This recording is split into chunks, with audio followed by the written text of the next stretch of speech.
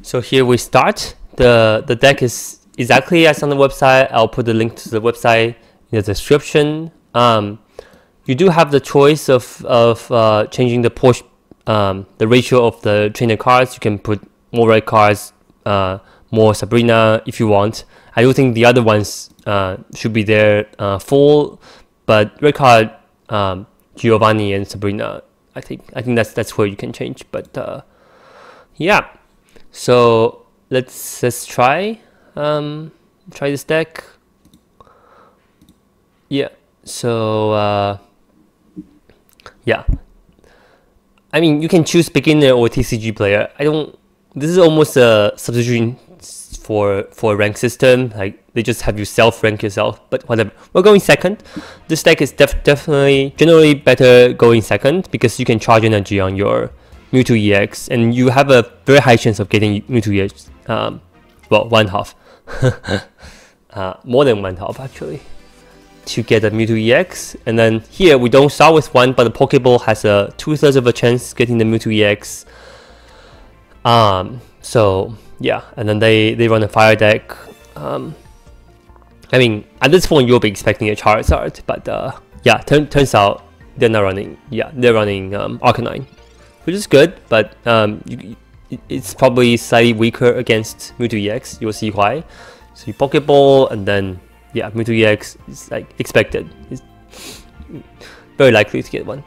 And then yeah, keep drawing cards, trying to cycle through your deck as soon as possible, because this is the only way you can draw routes. Gardevoir. So generally, before you have Gardevoir, you just keep attaching energy to Mewtwo EX. Like there's no real reason to attach an energy to routes. Although if you do have two Mewtwo EX, you obviously prioritize one, but you have to expect a little bit. But here we're looking pretty good because we have Gardevoir. So if we draw into Kirlia, then we're fine. So and then they do their energy charging thing to their Arcanine. Arcanine doesn't especially need the charging because it only needs 3. I think it's 3 energy, or 2 or 3. We did draw into a Kirlia. So this is a game of like when things work well, how it works well, right? So here, like we don't mind the routes dying. I mean, maybe I could retreat it back. It's a choice between having a damaged Mewtwo EX or having the potential of having another Mewtwo EX. I guess maybe I should X-Speed. I don't know. I mean, they could always Sabrina, so like not wasting, like kind of using an X-Speed might not be the best. I'm not sure, but yeah. I mean, it's nice that sometimes the play is not that obvious, because if all the plays are obvious, then we're just competing for having the cards. So it's nice. But yeah, they keep charging. I forgot. I mean, at this point, I assume they have enough energy to do whatever, right? It's just like it's fine. So it's gonna be Mewtwo EX against Arcanine.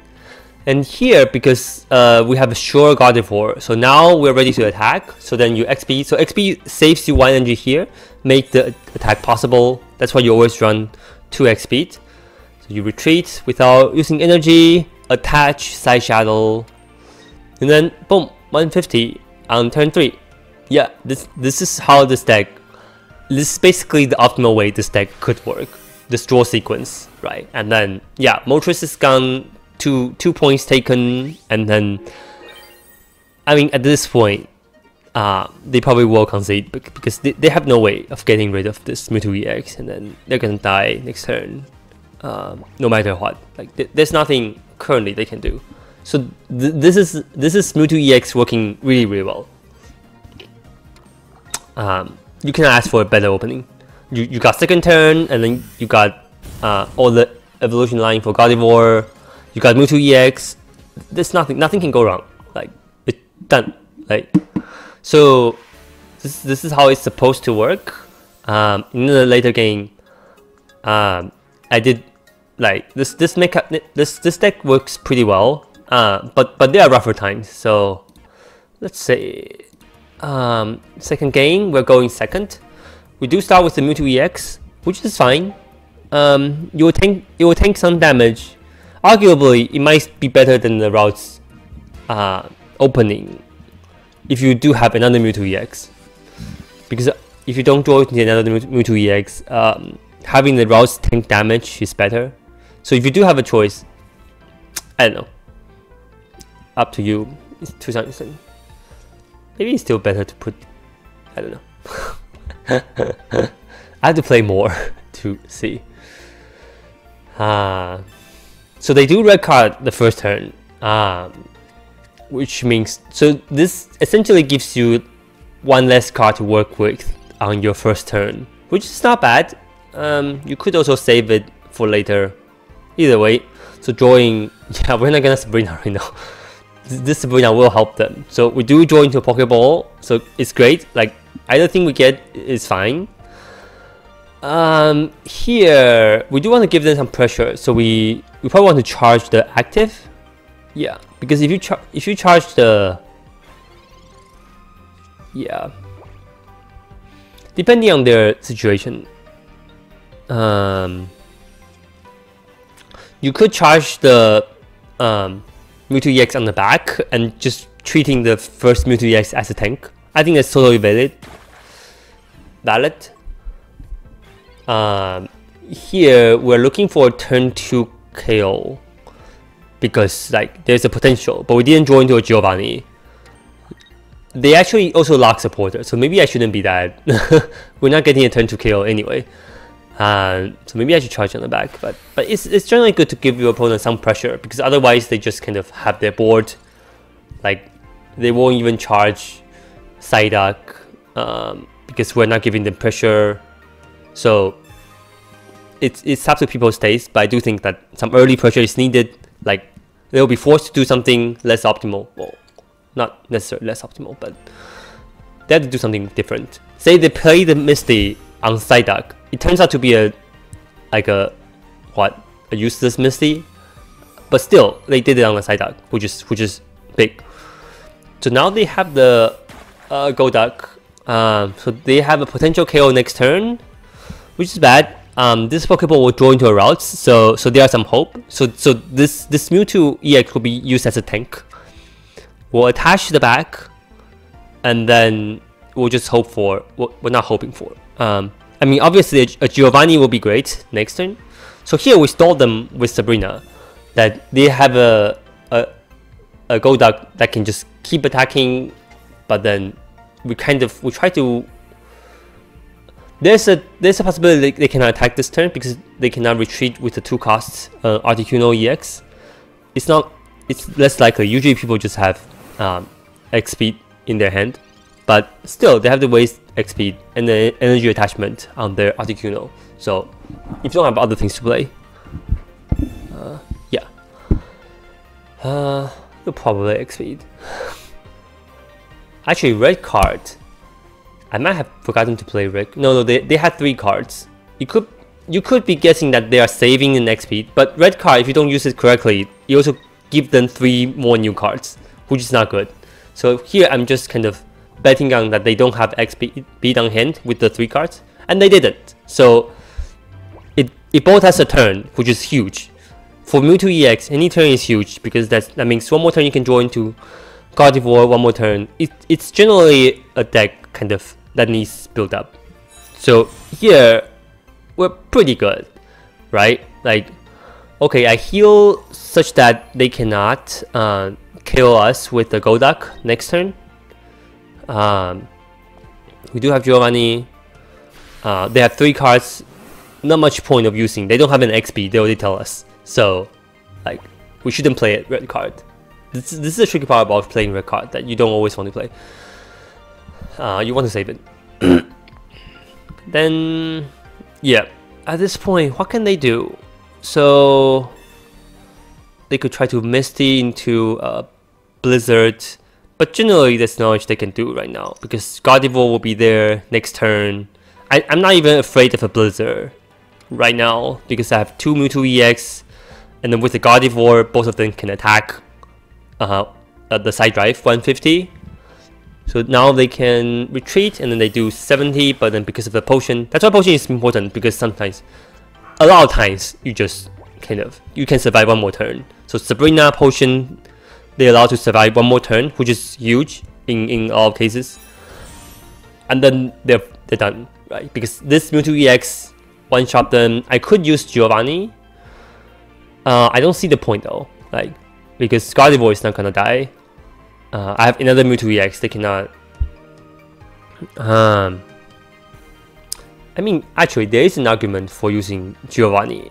If your Gardevoir is forced to attack, like, if you don't have the Mewtwo EX on the back, and sometimes they Sabrina your Gardevoir because he cannot attack, so then if you attach one energy to Gardevoir right now, then the next turn, potentially, Gardevoir can attack, but not the case right now. If they Sabrina, I bring up Mewtwo EX, so, like, is that better? Do you want to fight this Mewtwo EX or this Mewtwo EX, right? So they bring up Staryu. They probably have a Staryu EX, but basically it's a way of them avoid losing right away because I can one shot them. The Articuno EX, whichever, like, I don't care. They do get knockout with the Staryu, which is great. Great on their side. If I had a potion, I'd definitely heal to prevent this KO. I could have retreated. I guess I could have retreated. Oh, okay. Yeah, I should have retreated. Yeah, my bad. I shouldn't give him those 2 points.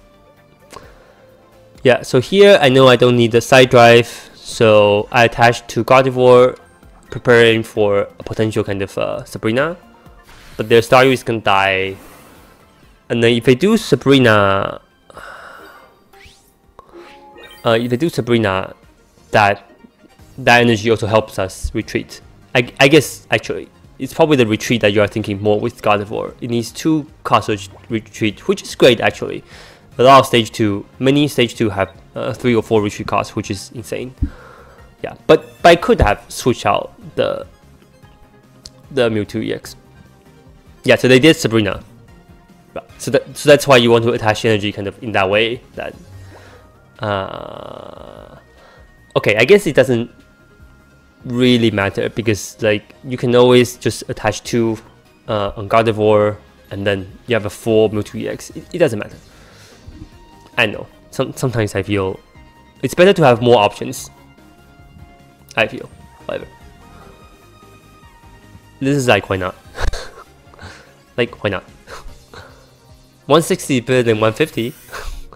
I mean, if it's a later turn, I think the next game I used the Giovanni run. I shouldn't have used it because the game is still in the middle. But here the game is gonna finish. So yeah, it's fine. So you can see there are still choices to be made with Mewtwo EX, which is fun. I'll play more before I get the next meta. So the next game. This game we start first, and you can see that it is not very good to start first. I mean, it's still fine, but you just have to kind of be prepared to have more Pokemons KO'd because they will have an earlier KO. I guess this is what makes Staryu EX Starmie EX deck good because they have a potential of turn 1 attack, which is good. Even a 20 here is not that bad.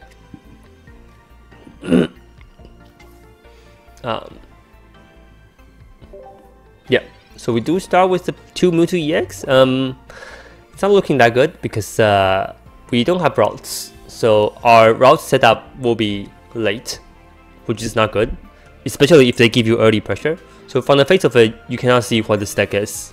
Not yet. I mean, looks like Jigglypuff, what's the evolution? But that EX. And then they have Melton, so then you know, okay, they probably rely on Melton mainly. And then Melton charges itself, so it's inactive. So here, I was really hoping for like an early KO. You see, like if we are second, that Melton is dead, right? But it's not because we didn't start second. So here you're just hoping that next turn they don't evolve, such that you can KO them.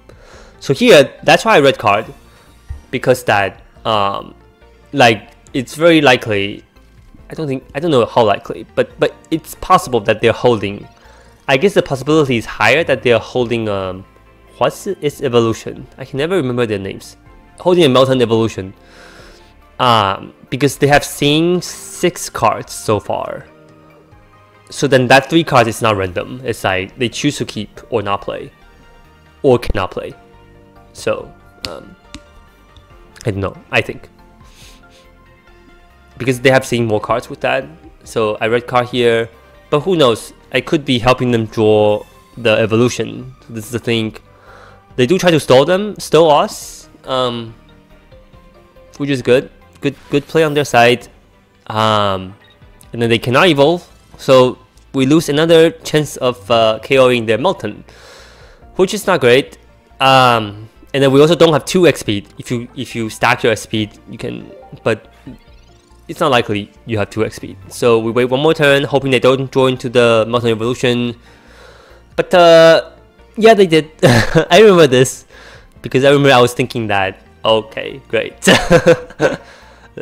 I was thinking that, you know, I might as well make a video about like when Mewtwo EX doesn't work. You know, the previous 2 games I always show like how it works. The first game it worked great. The second game it was a little bit tough, but it still worked. And then this is it not really working, right? You don't draw into routes. You don't have Gardevoir attaching energy, and it's just hard to attach. Yeah, I'm concentrating hard coat. Okay, it's minus 20.